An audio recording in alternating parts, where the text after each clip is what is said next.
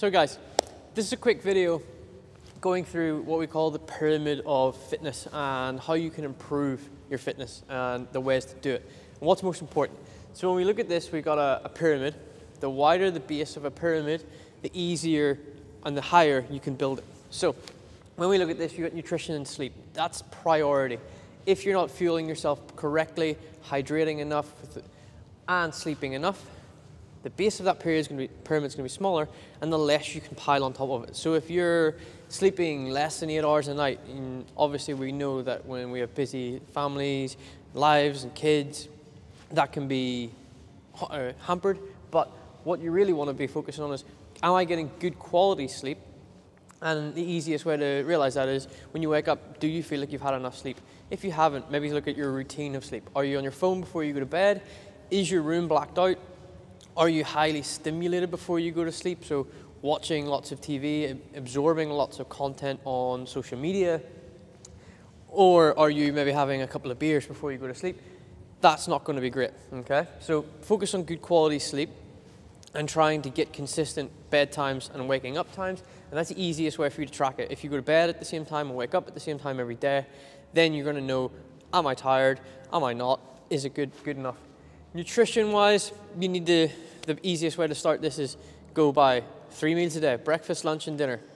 Again, try to eat similar portion sizes, because then again, when you are feeling fatigued or you're training, it's easy to adjust.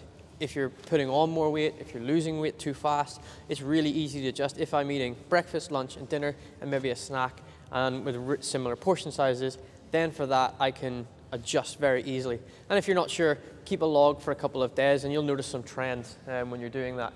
Good quality foods, lots of water, at least 2 liters of water. I know for some of us, especially in the colder weather, it's very hard to look at eating or drinking enough because you don't really want to drink a lot of water when it's cold.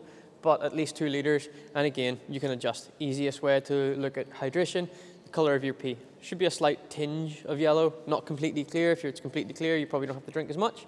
But if it's really dark yellow, then I would make sure you're drinking a little bit more.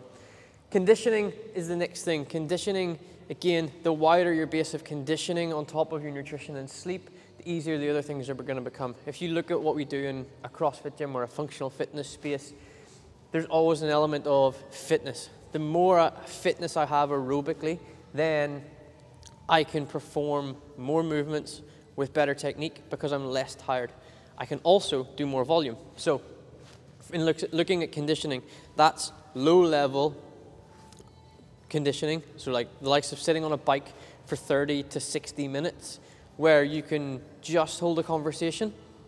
That is going to be really key to you being able to do more volume. It allows you to recover quicker. And then when you go into a class, for example, when you have a 15-minute workout, if your base of conditioning is so big, the actual workout is going to become a lot easier to recover from, and it's probably going to allow you to hold a slightly higher pace, okay? So if you're really focused on doing the sport, for example, and trying to do all the fancy Gucci movements, and your conditioning base isn't there, you're only going to be able to go so far with this at the top.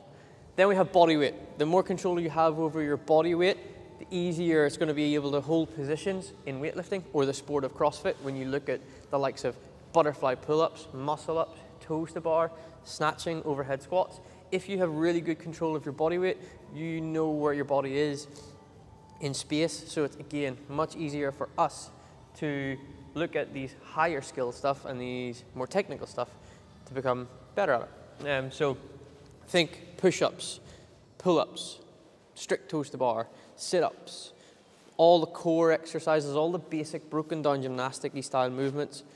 Not the sport skill, it's the can I do 20, 30 push-ups really controlled without breaking my form? Can I do 5 to 10 strict pull-ups? If you're not there, these movements of butterfly pull-ups, lots of kipping toes to bar become much harder. So body weight strength, work on that. Weightlifting comes down to squatting, pressing, deadlifting, snatch, clean and jerk. Again, when you look at weightlifting, you have tiers of that. The better your squat is, the better your deadlift is, the better your press is, the easier it's going to be to learn a clean, the easier it's going to be to learn a squat or an overhead squat and a snatch.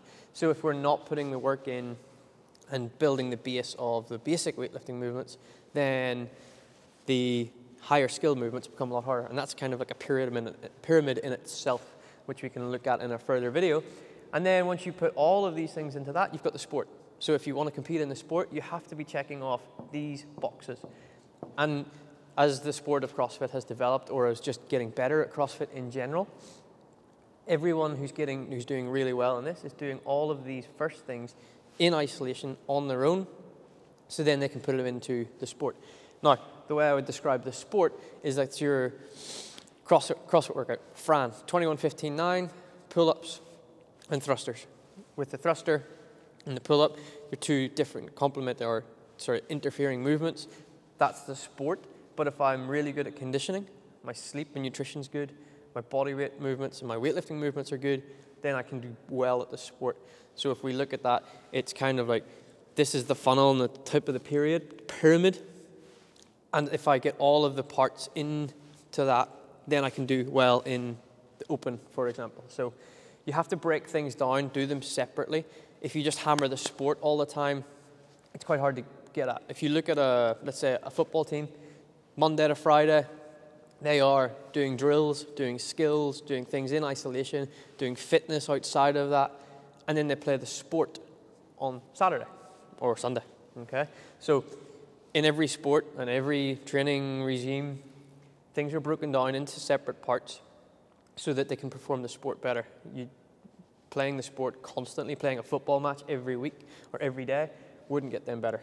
It'll help, and you have little elements of that every now and again, but in terms of training, you need to knock off these, and the wider and the better that is, the wider the base is of each of these, the higher that pyramid can go, and then ultimately you're fitter, stronger, and better off.